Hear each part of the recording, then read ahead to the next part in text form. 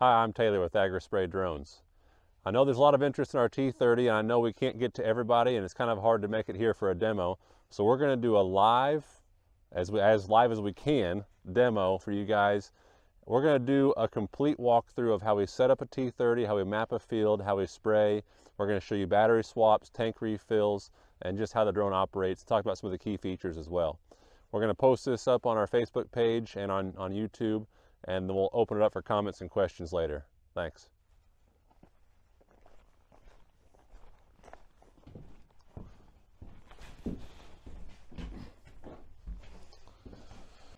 First thing you do with the T30 is boot up your remote controller, and then you want to plan your field. So you want to input a field boundary. So go to plan field, walk with RC. Now we can actually collect a field boundary with the RC using the GPS location of the remote, but instead we're just going to use these crosshairs right here in the middle, and we're going to just add our boundary points. So you can kind of listen to the remote tell you that it has had a waypoint added every time you add one. And you can make this as complex as you want or as simple as you want. For us today, we're just doing a simple rectangular field. So once you have your field boundary established, you can change these locations of these points to fine tune them. So tap on it, turns it green, and you can use the directional arrows here to just tap it left and right or down. And then tap off of it, that'll save it. And you can also drag it around. So if I just hold it, I can move it around as well. So there's our four-sided boundary, and you can add in more boundary points. I can put one up here, and you see it pulls it off of that line there. And if I can just want to delete one, you just double tap on it, and that deletes that boundary point. So now we want to set our flight path. So we want to fly east and west parallel to that boundary there. We'll double tap on it. That moves our flight path east and west. And then we want our route spacing, so our swath width. Want that to be 29 feet. And you can see our start point is right there. And that's where we want it for this operation. You know, normally we would be doing the whole field, but for now we do it right there. You can reset a start point. Let's say we want to start on this side of the field, set it right there, hit save. Now our start point's there. So it's very customizable as far as how you actually make your map, customize your map. A lot of very customizable features here. You can set downwind buffers. You can set whole field buffers. There's just a lot of things you can do. Okay. So now we have our boundary the way we want it. We're going to go back, and then we're going to hit save. And we'll just input a name here. Demo. Done. Save. Now, if you were just marking out a bunch of fields one day, you can just hit new route, and now you can plan another field. You can go ahead and mark out another boundary. And you can just make all your boundaries all in one day. Then when you show up to the field, you already have them, then you just pull them up. So let's take a look how that looks. So let's say we already have our field boundary map made in the office. Come out to the field, we just hit this button up here. Here's all of our fields right here that we have mapped. So this is our demo field, 39.2 acres. Tap on that, and then we can edit it if we want to. If we want to, change our start point, if we want to do a route segment, and just do half the field, that clips it in half for us. This also, hey, operate multiple drones or do test plots using that route segment tool. And then you can save it. You can override it, or you can, save it as a new field every time. Really up to you. And I should note that on our field list here, you can upload all of these fields. These are all different fields, field boundaries. You can upload all these to the cloud. Every one of our customers gets a lifetime free access to cloud storage for all their maps and as applied data. And so if you upload this, it will go on to an online account where you can then access the map, transfer the map, download it to the new remote. So here's our field. We're just going to hit use. And now we're going to go ahead and set up our drone. Here's the T30.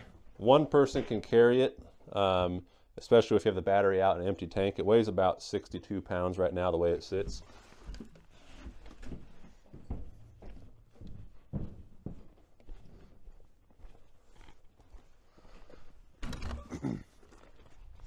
So before I unfold this, I like to go ahead and put a battery in it. That way it gets booted up while I'm unfolding it.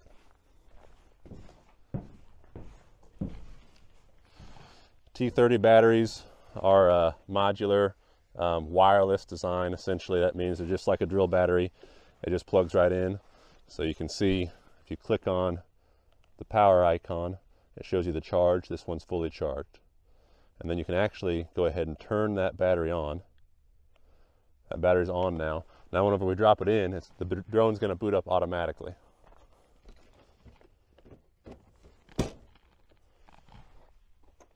There you hear it. There, it's booting up. So we'll go ahead and unfold it.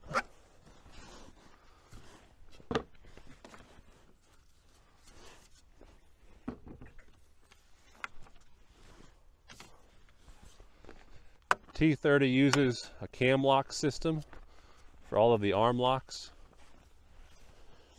Each of these cam locks has a sensor inside the arm. That way the drone knows if you don't have one locked in. If you forget to do an arm or you don't have it locked all the way down, the remote will tell you which arm it is, and if it's not locked, it will not allow you to take off.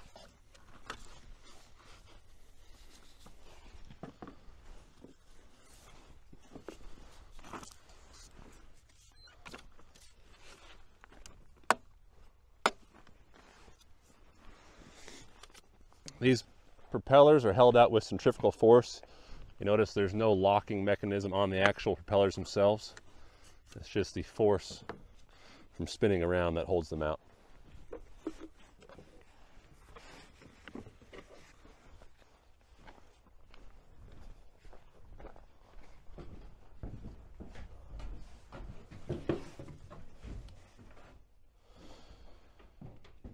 All right, so this is, we had not paired this remote to the drone yet because it's a different remote than what came with the drone. So yours will automatically pair, but we have to pair this one ourselves today. So we're just going to hit linking. Hold down the power button for 5 seconds.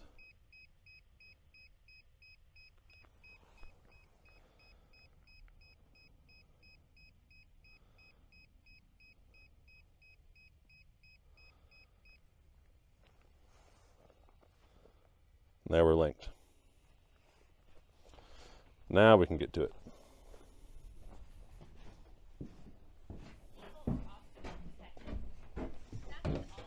So now that we're linked, the drone's booted up. We're going to go ahead and pull our field up just like we had it. And we're going to set our rate. So we do most everything at a 2-gallon rate. So hit 2 gallons. We're going to go full speed, 22.6 feet, that's feet per second. We're going to go at 10 feet high, so that's radar height. And you'll notice, so right here you have 2 gallons per acre selected. That tells you that this field is going to require 77.8 gallons. And we're going to run 1.84 gallons per minute at full speed. If we slow our speed down, you can see our gallons per minute actually changes. So this is dynamic flow, which means that the drone pumps will match the proper flow rate to get your 2 gallons per acre that you input, or whatever you input there. Now we can also, we have an option here to do a connection route. So this field here, it's open, there's no trees, no power lines. So let's say you had trees around the bottom side of this field, top side. You had one entry point right here, one way in and out with the drone. You don't want to fly up and over the trees. So you can actually make a gate, as some guys call it, or a connection point, where you can actually take these crosshairs right here and put them out here inside the field boundary a little bit, just in front of where you want to fly in and out, and add a connection point. Then the drone would fly to that point and then fly to the start point, and to fly there on the way back too. Really, really cool feature. We don't need that, so we're just going to say yes. And now we were loaded up, so now we can go ahead and load up our water in the drone and start flying this field. We use keyless remote start generator. So I'll start that up. Get our water pump.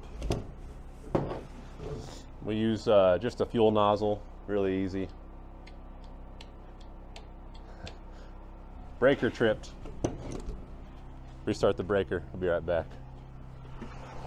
You can come take a look at this generator, see what kind of generator we run.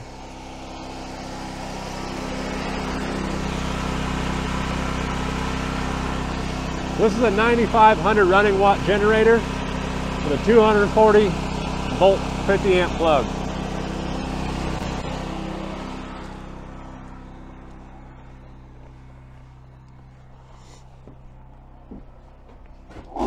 There we go.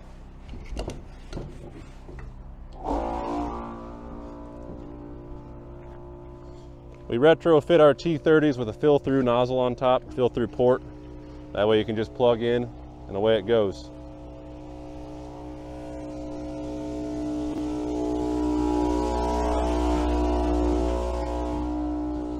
While this is filling, I'm going to go ahead and purge our pumps. The T30 is equipped with these solenoids, these air relief solenoids here on every nozzle set. So whenever you just hold down the spray button, it actually starts the pumps, detects air in the lines. Once it purges that air out, then it automatically shuts off the pumps. You don't have to crack any valves. It's just a simple push right here. And then you can see our pumps are purging right now. Now it shows that they're successful. They're purged. They're good to go. Also, as we fill this, maybe you guys can see this.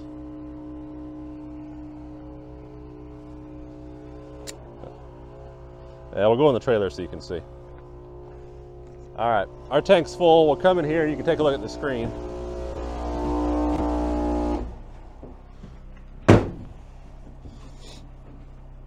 That's better. Okay, you notice on the top of the screen we have this green line going all the way across over to 8.15 gallons. So that shows how many gallons is in the drone, and this will tick down as it empties, and it goes up as it refills. We also have an icon here that shows us where we're in the field we're going to run out. So that's 3 flight paths over, so we're going to go down, back, partial of the way down, and then run out. But I'm going to show you something while the drone's flying that actually will make it stop at the end of the field. Let's just check our settings real quick, just to make sure everything is set where we want it. It's set to return to home. Okay, I like our altitude there. Sprayer setting. You can turn on auto obstacle avoidance if you want. Okay, everything's where we want it here. So now all we do is we hit start. It's going to upload the flight route and all the information to the drone, and then we can set our connection route altitude. So we're going to set that at 9 feet because it's a flat field, and we can do our speed, so we set that speed all the way up. Now all we do, make sure our takeoff point is clear, and we just slide to take off.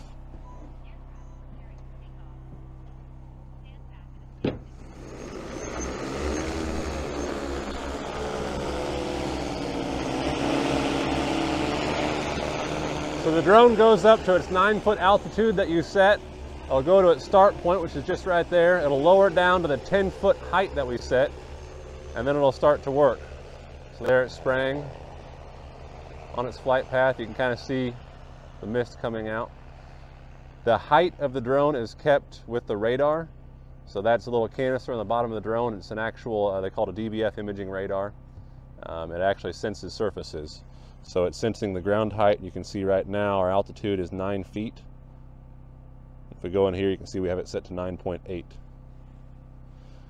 As it flies, you can actually adjust your altitude if you need. You can adjust it autonomously here. You can crank it up, crank it down, wherever you want. So at 10 feet, you can adjust your speed, adjust your spray rate, hit confirm, and then the drone does what you tell it to do.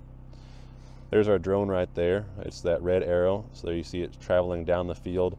The remote will keep the drone in the center of the screen at all times, and you can zoom in, zoom out, and the drone will stay in the center that we don't lose track of it. You can also change it to where you can scroll around if you want, or back there. Here we have our FPV camera in the bottom right corner. On the T30 we actually have 2 FPV cameras, so we can click on those. There's our front facing camera, so you see what the drone sees. And here's our rear facing camera. And then also down here in the bottom, it again keeps that drone right in the middle of that screen. So as the drone makes it down here to the end of the field, you'll notice that it doesn't actually turn around. It's going to actually slide over and then spray backwards on the way back. This saves a little efficiency.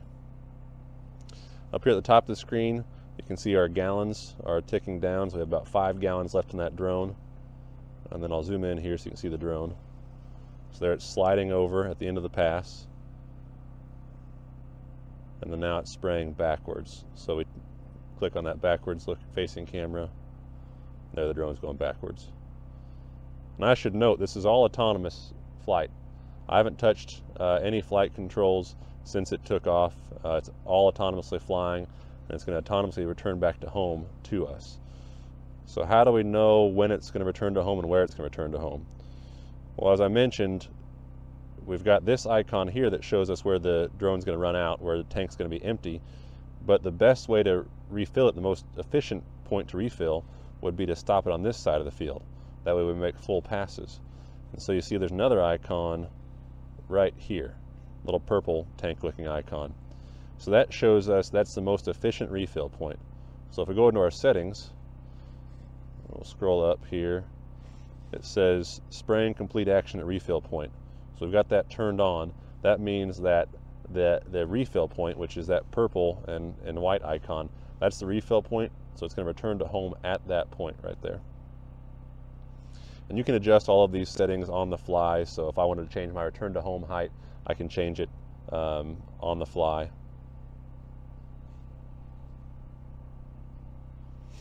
If I wanted to stop the drone at any time, I just hit that stick in any direction, it'll stop. So it's extremely safe. You know, if you ever do find yourself in a situation where you need to bring the drone to a stop, you can just pause it at any time. Here it comes back. The drone does have spherical obstacle avoidance. The T30 has both lateral, so 360 degrees lateral, and obstacle avoidance above it as well. So it'll sense power lines above it, and it'll sense any obstacle bigger than 1 centimeter in diameter, 360 degrees around it. So you see the drone slowing down right there. It's going to slide over and line up on its next route, and then save that point right there. Now it's returning to home automatically. So this is automatic flight. I'm not touching anything. It's coming home automatically. It's probably going to sense us, actually. Yeah, there it's actually sensing us. So you see it's sensing an obstacle. That's us in the red. So now it's home. So whenever the T30 comes home, it actually hovers at 10 feet. It doesn't land. It just hovers at 10 feet, and then it asks you if you want to manually or auto land. So click auto landing. It'll bring itself down automatically. And you'll notice it landed kind of on the side of the ditch right there. Well, that's okay. You can actually take off in a pretty steep incline or decline, and it'll level itself out before it takes off. So at this point, we're going to go ahead and refill the drone, replace the battery, and have it continue. So we'll put our remote down. We'll grab our nozzle, turn on our pump, grab a fresh battery. We can turn that battery on as we make our way to the drone.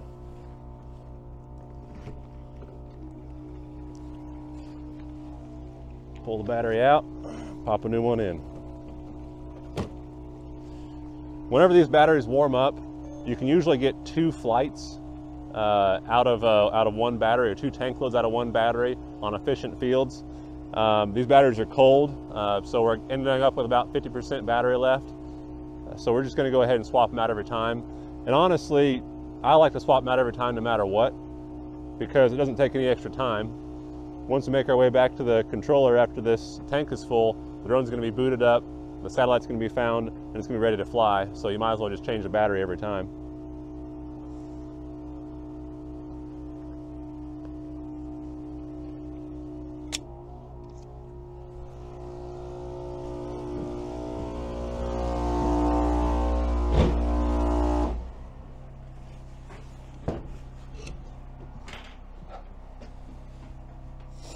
So here you see the drone's booted up. It's found all of its satellites. We have 19 satellites back, and all we have to do is hit continue. It's going to re-upload the new route to the drone. And then we can reset these if we want to, and then slide to execute. So the drone's going to level itself out first, and then it's going to take off.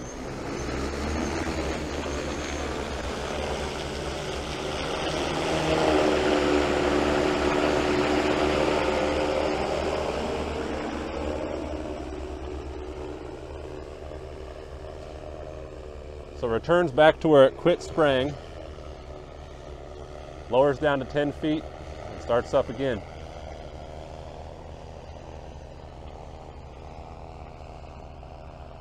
With the T30, you get a 29-foot swath when you're spraying at 10 feet. So a lot of guys ask, how does it achieve that swath width? And that's due to the vortex coming out of the props. We're going to go ahead and plug in this battery. This is the battery we took off the drone, and you can see the charger recognizes that it has one battery plugged in right there. It starts blinking green. That means it's charging, and you can see we've got 3 bars right now. This battery will likely be charged by the time the drone lands. If not, that's why we carry 3 batteries. Sometimes it's just a matter of a delay in how quick you get it plugged on there. But this charger and that generator will charge batteries as fast as you deplete them out of the drone. 3 batteries and 1 charger, that's all you need for all-day operations with the T30. As long as you have a generator on site, at least 9,000 watts or larger. So this is the job. I mean, whenever you're spraying out in the field, for whole field application, for typical farmland, this is what you do. You just kind of sit here, get yourself a lawn chair, cooler with drinks, and watch your drone fly. Drone does all the work for you. You just have to refill it, replace the batteries, and hit continue. It keeps track of completed area for each flight and total completed area. You see right now we've covered about 5 acres. So you see there it's detecting the fence on that side, so it's detecting that pole right there. That's what that yellow line is right there. It detected that pole. It knew it wasn't close enough to stop, but if it got too close to that pole, that would have turned red instead of green, and it would have stopped itself. Obstacle avoidance is very good on these T30s, and the range is also very good. So we're actually flying a ½ mile out right now. You can see the drone there against the tree line. That's a ½ mile away. I don't have the antennas folded up, so if we were to fold the antennas up, you can see we could actually fly it further away and maintain connection. So flying ½ mile long rows in corn, no big deal.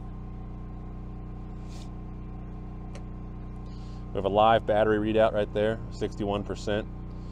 Whenever the battery gets too low, critically low, the drone will begin an automatic return to home in some cases. In other cases, you can make it just keep spraying, and if it gets seriously low, then it will begin to descend and land automatically. You can also pause it at any time, like right here. So let's say I wanted to stop the drone right where it was at for one reason or another. 2 ways I can do that. I can hit pause, and there you go, the drone stops. It's coming to a stop right now. So let's say something happens, I accidentally paused it. So how do you continue? Well, you see right here, you have location of the drone, you have location of the end point, or the where it stopped spraying at. Then you have 2 other locations. You have 2, and then if I move the drone to the left a little bit, you'll see 1. So you can actually restart the drone at point 1, point 2, or the break point.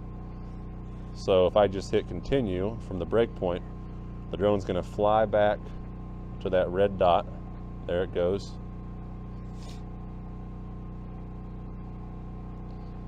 Turn and face parallel with the line, and there it is, spraying again. It's painting the line green again. So you can see every green line is where the drone has sprayed. Every yellow line as where the drone has not sprayed, but where it will. And it paints green where it actually sprayed. So the yellow are the planned flight routes, and the green are the actual spray routes. The white, you can see here, is other flight paths. So that's where it flew, but it did not spray.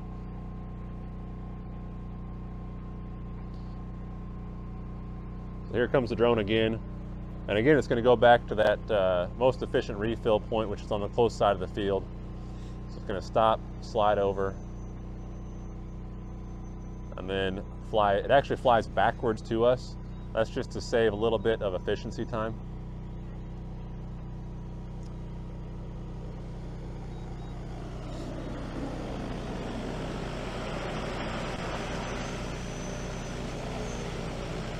So let's say you don't like where the drone's going to land at. Like right now, it's hovering right over that ditch.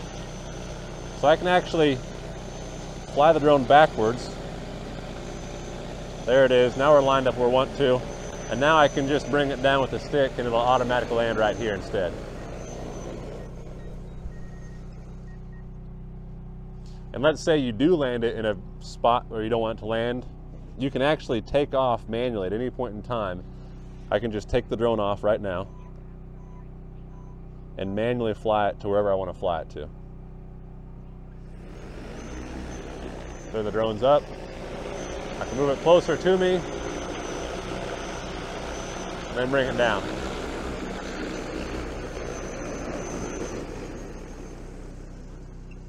With the T30, you have as much control as you want or as little control as you want. It's completely autonomous when you need it to be, and it's completely manual when you want it to be.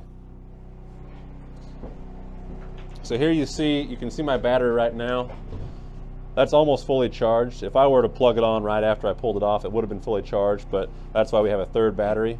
That way we can go ahead and take this battery and plug it on the drone.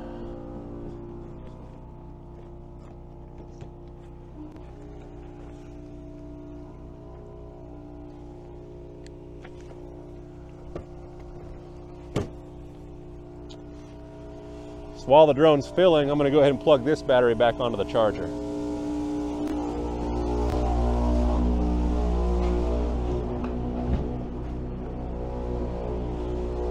There we go. So now you see it's still charging that battery. It's going to switch over to this battery whenever that first battery is done charging. Well, boys, I think we're out of water.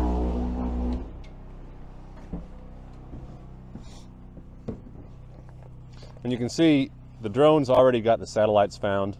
Usually takes about 20 seconds to re-find satellites and boot up whenever you drop that battery in. Super quick boot up times. If you had a faster pump, it'd be even faster fill up times. Right now we're just using about a 10 gallon per minute pump. You can get these pumps as high as about 20 gallon or 18 gallon per minute to reduce how much time it takes to fill up. So you can see here, ran out of water in our big tank. I've only got 5.4 gallons in the drone, so it shows that it's going to run out right there. And you see it doesn't have that efficient refill point because it can't make it there. But that's okay. We're going to go ahead and spray this tank out. I'll show you how it stops autonomously when the tank's empty.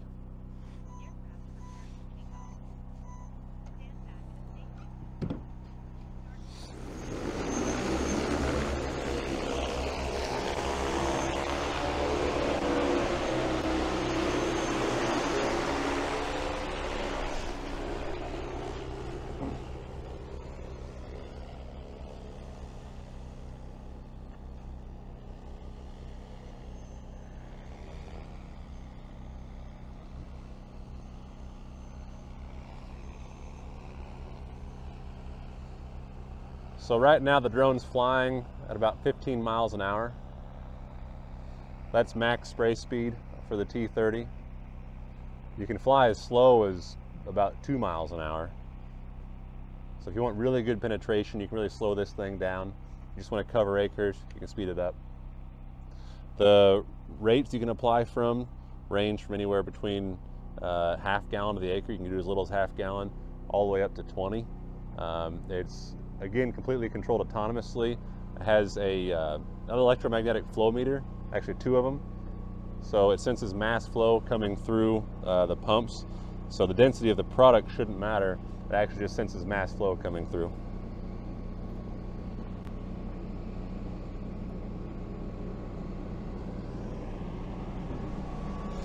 So you can see in here, our first battery is already done. And our second battery is now charging. So we can go ahead and pull that battery off the charger, and now it's ready whenever we're ready to land the drone and swap batteries. We'll go ahead and pause right here, and I'll come back to you in just a second. All right, we're back. We had a custom applicator down the road stop by and see what we were doing. He said he had never seen one of these things before, so we indulged him. But that's it, guys. So the drone landed here. If we were doing this all day long, we just keep cycling through. As you can see, you know, the drone's landed.